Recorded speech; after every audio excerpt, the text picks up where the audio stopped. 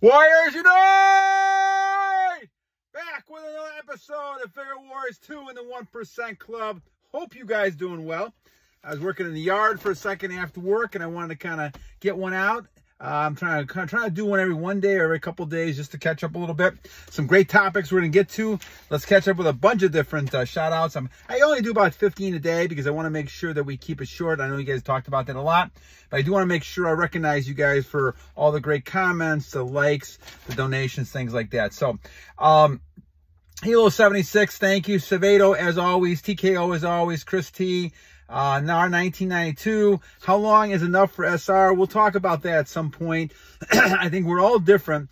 47 years of problems that I had. It's taken me 3 years now, and you can see the results. Actually, you can see the difference. If you go back to one of my first videos, you can see the difference in my weight loss and things like that. And a lot of that's because of the retention, but it's been 3 years. So, I mean, it took me a long time. You young guys, it's going to take you a lot shorter period of time, Warriors.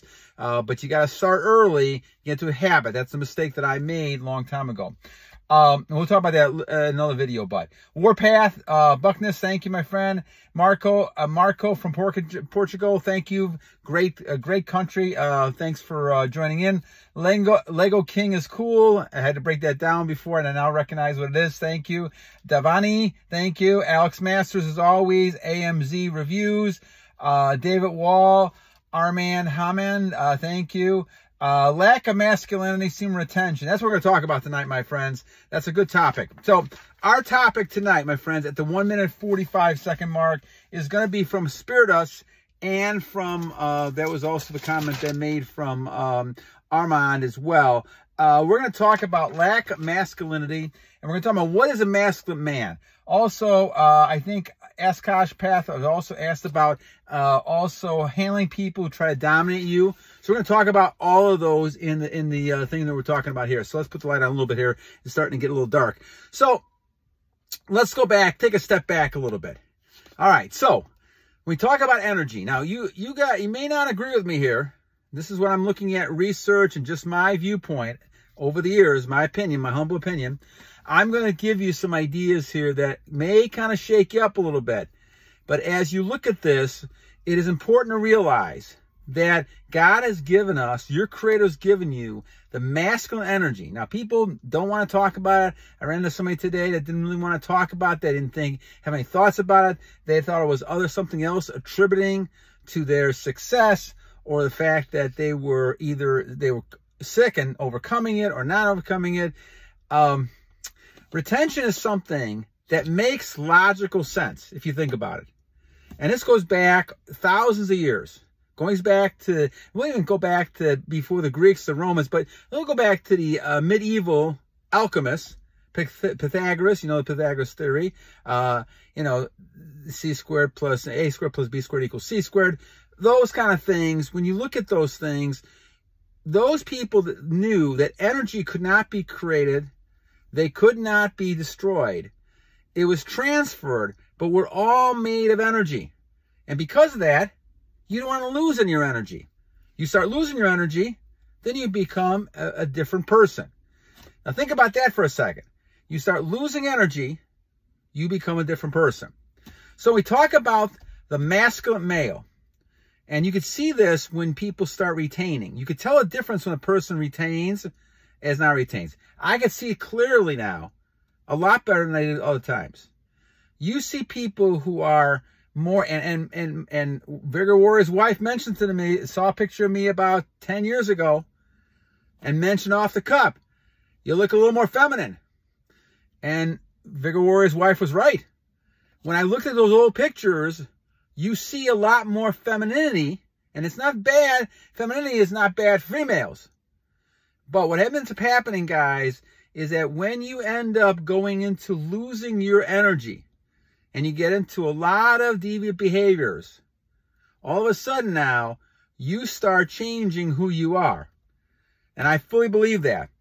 And as I see more and more of this stuff, I see a difference between the idea of a masculine male being somebody who is strong and is going to be a male person, but they lose that energy, and all of a sudden, now they become more what I call beta. So when we talk about masculine male, I'm talking about a person who's keeping their energy, who's using it to transmute it into goals, to provide, to protect. You could tell the difference between people, warriors. You could tell it right off the cuff. And those of you who've been retaining, you could tell. You could tell a person who's retaining their energy. They're a lot more masculine. Their voice is deeper than it used to be. They have a lot more strength. I don't care how old you could be 63 like me. You could be 33. You could be 23. Heck, you could be 13. If you retain your energy, you are at the most masculine peak you can be. I know Muhammad Gandhi talked about this in his book. He said he had 20 years, I had a lot longer than 20 years of sexual, indulgence. He still became the person he became even after all that. Imagine if you had none of that. Imagine if you kept doing it as you started in your 20s. A lot of you young warriors started in 20s. Imagine how long you can go and what you can achieve. But the thing is that once you start losing that energy, and once we start believing this brainwashed society, and all of a sudden, all the profit-making people who are telling you release, release, release, you become more feminine. And what do we have in our world today? And I saw this at the high school that I work with. I saw it at the college that I work with. I can't believe the number of males who are not masculine. I can't believe the number of males who have more feminine qualities, at least portraying feminine qualities, than masculine qualities. Now, along with that, you get a lot of deviant behaviors. And you know what those deviant behaviors are. We're not talking about attraction with men and women. When you get into deviant behaviors, you start losing your masculinity. Now, I fully believe that. And I'm going to probably get a bunch of kickback on it from people who watch this and maybe don't like what we're talking about. But guys, a masculine person should be able to be dominant in his domain because you're masculine, because you have the energy God has given you. You're not afraid. And that goes to our second question then from Akash, who's talking about handling people who try to dominate you. You would never be dominated. If you're a masculine male, you can't be dominated. I saw cases today, even at the school. Young women dominant over males. Unbelievable. And I asked the male, why do you let this happen to you? He's actually scared of her. I said, this is an example of people not being masculine. Now, he's a young man. Who knows if he's not retaining, but he's obviously too scared to actually deal with the situation. And the women know this. Now, what's happened then, as a result of this, is women react to men. And women, if they see the man as not being masculine, what do? They become more masculine. They have to. As a result of the lack, you always have to have a masculine, feminine person within a relationship. Always have to be. You cannot have too masculine. You can't have too feminine. So someone's got to take the role on. If it's not the male, it's going to be a female.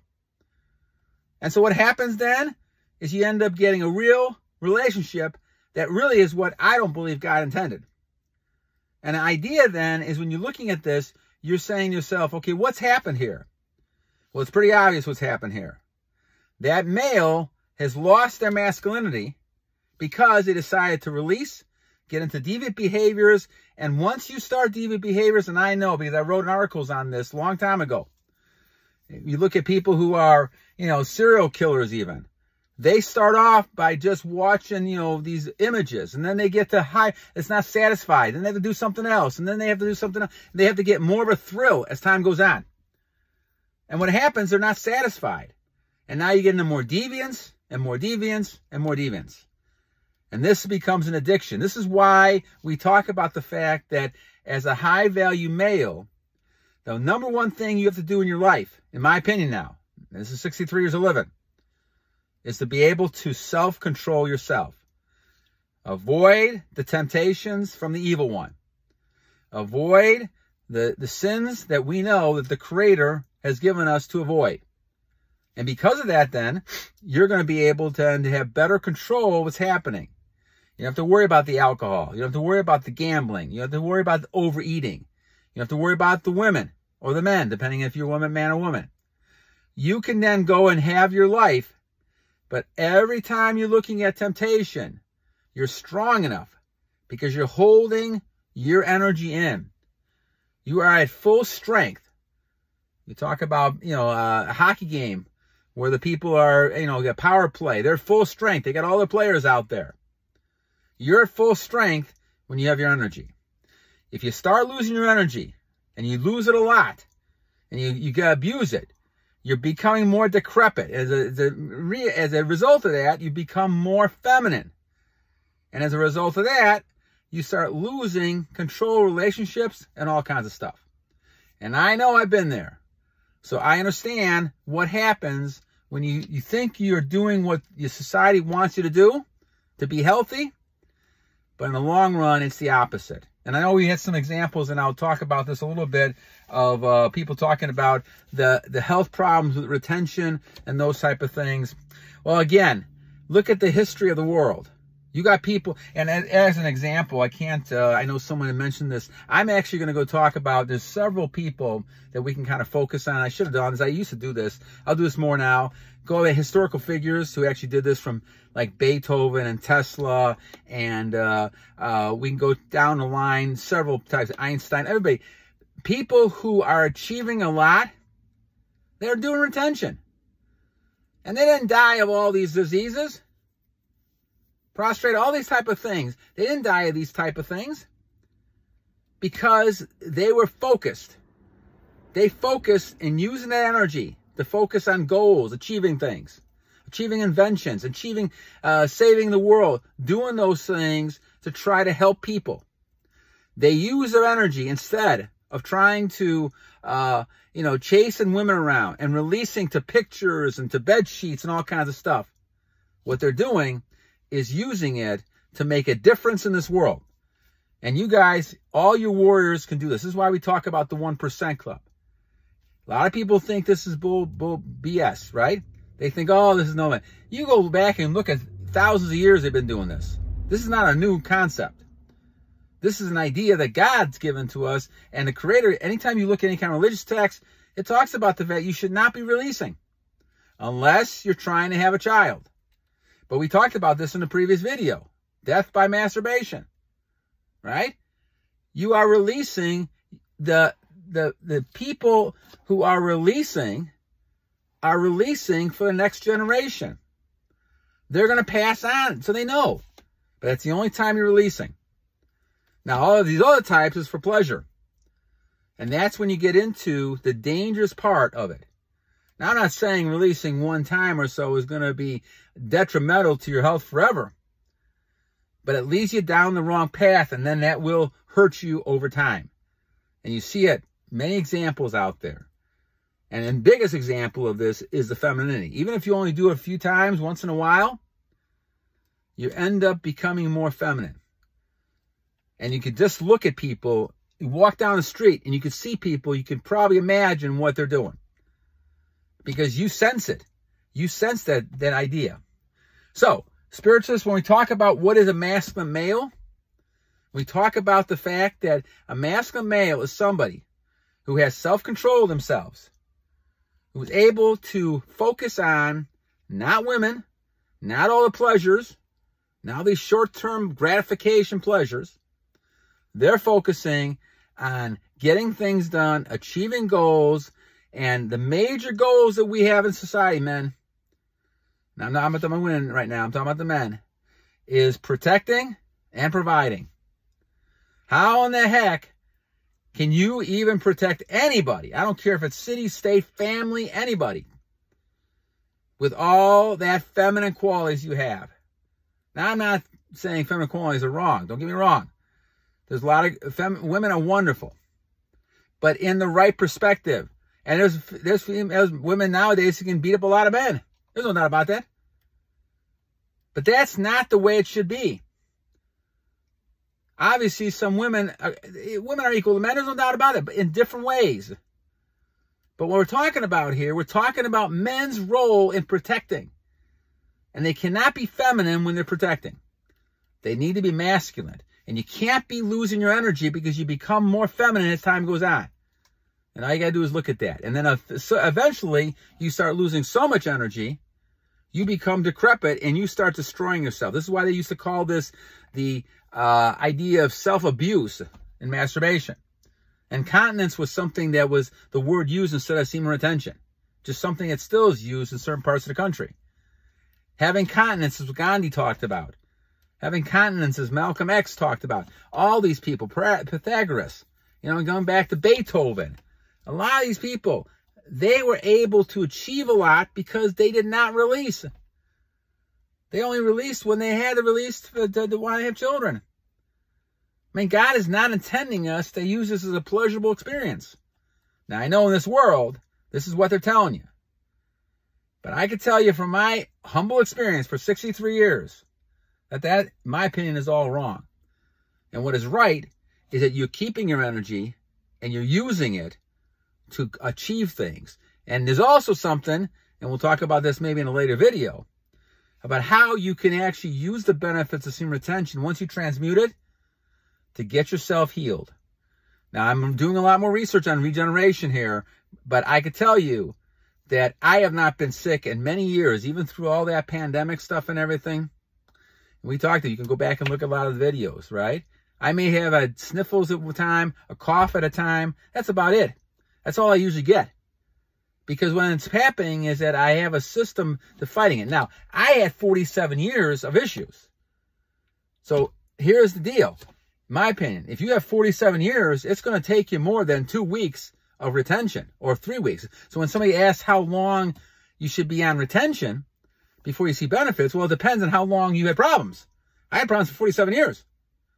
So it took me a while to kind of get those benefits. Now, after 3 years, I'm now seeing the benefits, as you guys can see, as you guys see the difference in how I look compared to the way I looked before. And a lot of that is because my system's still getting used to the new me that I decided to get rid of the old feminine me before.